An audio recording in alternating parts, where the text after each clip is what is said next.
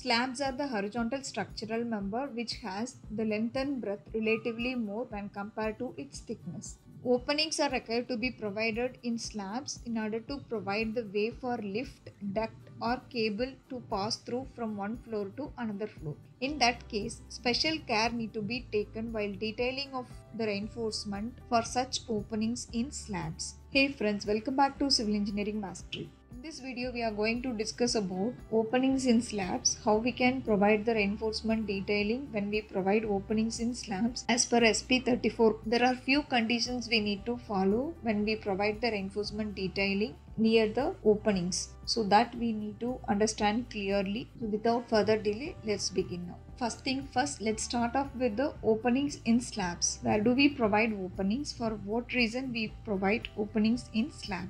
Mainly we provide openings in the staircase and lift area, and apart from that we provide openings where we have the duct. Mainly to provide the ventilation we have the duct area. Through this duct area we can run the pipelines as well, so that it will not be visible over the other areas of the building. If you look into this, everywhere we have the duct area like this. So now we know where we provide openings in slabs. Now the question is, can we provide these kind of openings after construction?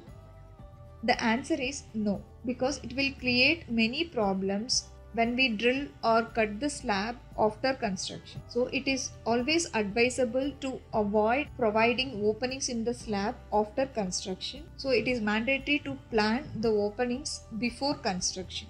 So in the planning stage only, we need to decide where this opening needs to be provided.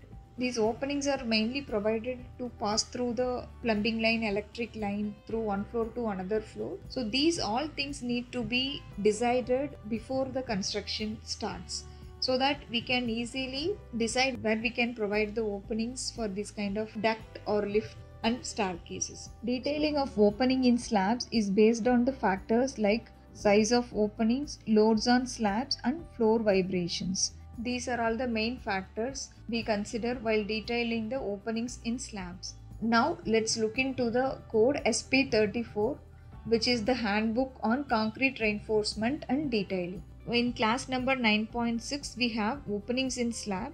We need to consider the special detailing for openings for lift, shaft, large service duct and etc. Such openings shall be strengthened by special beams or additional reinforcement around openings. This is the one we were discussing. So that opening need to be strengthened by the additional reinforcement, or in some cases we may need to provide the beams. So by providing this, we can avoid the diagonal cracks developing at the corners of the openings. So in order to avoid these kind of diagonal cracks, we need to provide the additional reinforcement around the openings of the slabs. Here in the note it is mentioned as the number and size and position of trimming bars is a function of the design that should be determined by the designer. We can classify the openings into small and then medium and large. If the openings are small and the slab is not subjected to any special type of loading or vibration condition, the following detailing rules need to be followed around the openings. Let's see what are all the rules. At least one half the quantity of principal steel intersected by the opening is to be placed parallel to the principal steel on each side of opening, extended LD beyond the edges of the opening. So this let's discuss with the diagram which is given in the same code. Let's look into the next condition.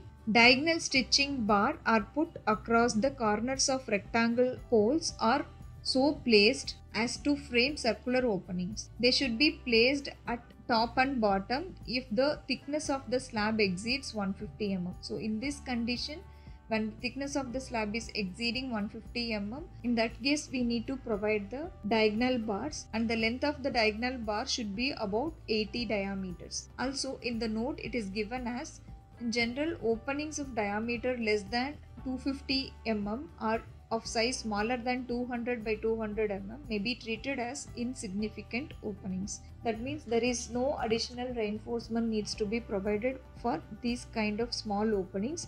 When the openings are large, we need to follow the above discussed conditions. Now let's discuss the conditions with the diagram which is given in the code. If you look into this diagram, the reinforcements are provided on both sides of the openings. So the first condition is this reinforcement needs to be one half of the principal reinforcement, that is the main reinforcement, intersected by the opening. That means when we have the slab reinforcement over here which is intersecting the opening, in that main reinforcement at least one half of that area of steel needs to be placed parallel to the main reinforcement on each side of the opening. The area needs to be one half of the main reinforcement of the slab reinforcement, and LD is the development length which needs to be extended beyond the edges of the opening. See, if this is the edge of the opening, it is extended beyond the edges of the opening. This is LD, development length. So on each side of the opening, the bar needs to be extended up to the development length. This is the first condition. In the second condition, it is given as the diagonal stitching bars are put across the corners of the rectangular holes. If you look into this opening, these diagonal bars are put across the corners of the rectangular holes. So when we frame the circular openings, in that case we need to provide this kind of diagonal bars. In addition to this, when we have the large openings, in that case also we can provide this kind of diagonal bars. And when the thickness of the slab exceeding 150 mm, in that case also we need to provide this kind of diagonal bars, and the length of the diagonal bar should be 80 times the diameter. In this diagram we have the additional reinforcing bars for the circular openings in a slab. In addition to the additional reinforcement bar, we have the diagonal reinforcement as well, and the length needs to be 80 times diameter, and the additional bar needs to be extended up to the development length. Now let's look into the typical cutout reinforcement details. See, we have the openings over here in the slab, and we have provided the reinforcement to number of 16 dia bars at top as well as at the bottom, and the development length provided here is 600 mm. And if you look into the section, these are the bars which is provided at both top and bottom, and additional extra bar we can provide like this 8 mm or 200 mm center to center. So this bar we can calculate by using the condition given in the SP34 code. For example, the area of the main reinforcement which is intersecting the opening of the slab is 250 mm square. The area of the main reinforcement is 250 mm square. So in that 1.5 we need to calculate, that is one half of the main reinforcement we need to provide near the openings as per SP34 code.